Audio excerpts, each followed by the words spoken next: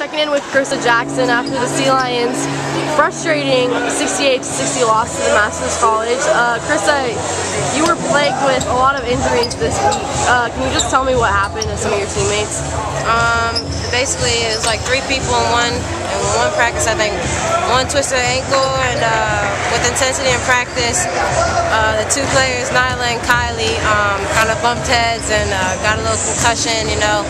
But just keep them in their prayers. Hopefully they'll get better and soon before the season ends, because we definitely need them.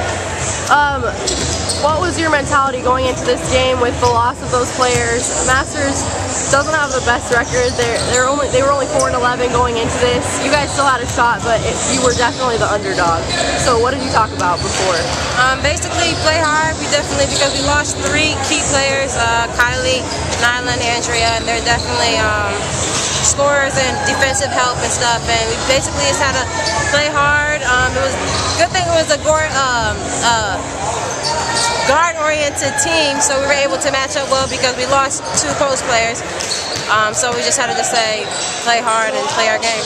Just gotta do it sometimes. Yeah. All right, thank you so much.